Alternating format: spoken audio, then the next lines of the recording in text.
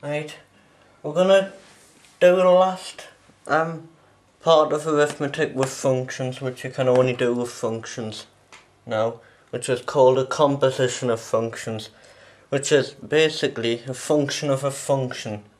So here's the definition here. I've got f of g of x, and that's equal to f of g of x. And as we see here, you can do it with 3 functions, and you can also do the same thing with 4, and it basically works the same way. So I've got some examples here. This is my function f of x, and here's my function g of x, and I want to find f of g of x.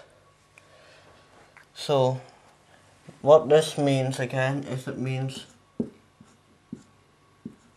that's what it means. That's basically what we're finding here with these 2 particular functions. So I've got me f of x, and basically what I'm doing is everywhere where I see x in me f of x function, I'm plugging in this function here, g of x. So let us show you what I mean here. Here's me f of x, and here's me g of x. So what I'm doing is I'm putting in this g of x into me f of x function, and this is what we're calculating here. So let's see what we get.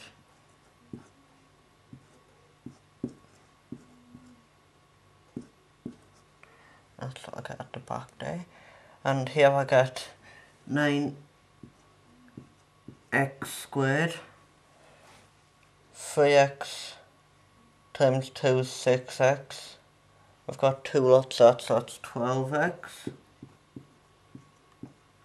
and plus 4, and then multiply this out, 18x squared plus 24x plus 8 minus 3x minus 2.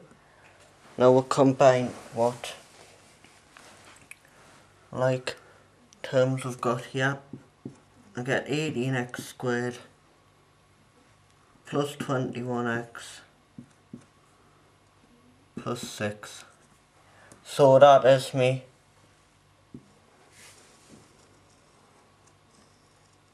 answer to this problem here. That's the solution.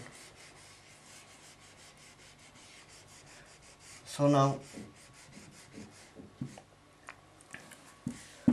we're finding this one here.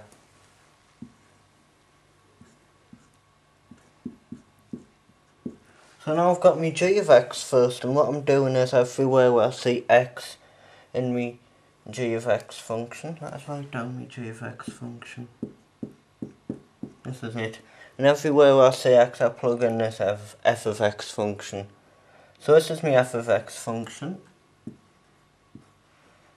So here, because I've got an x, I'm putting in this function. And now what I'm basically going to do is just calculate this and see what we get. So I get 6x squared minus 3x plus 2. That's a pretty easy problem. Now you can also find f of f and g of g. I can let you try and do that if you like. And the other thing we do in calculus is we like to express a function as a composition, and this is very important later on with derivatives, the chain rule, use substitutions for integrals, partial integration by parts. So let's have a look at this. Now what I want to do is I want to express this as a function like this up here, because this is the definition. So I'm going to let one function here, f of x, and g of x here. So I've got two functions, and I want to figure out what they should both be. Now I'm putting in the g of x into f of x, so my outer function here is going to be x to the 10. And then notice, to get this function, if I substitute x squared plus 1 for x,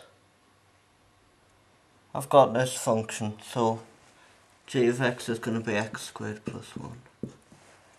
There we go, that's the composition, and you can use this and you'll see you get that. So that's how you can check you've done that right. And one more quick example here that I want to express as a composition of functions. I'm going to let one of my functions be x over x plus 4. Now look what we've got here. To get that, all we do is everywhere we see x, we'll put an x squared. So my other function here is going to be simply x squared. Because remember, all we're doing is we're plugging this in everywhere we see this x value of the first function.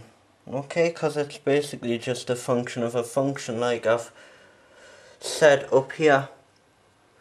And yeah, so that's basically all you do, and that's all we've got about combining functions. You should have mastered it by now.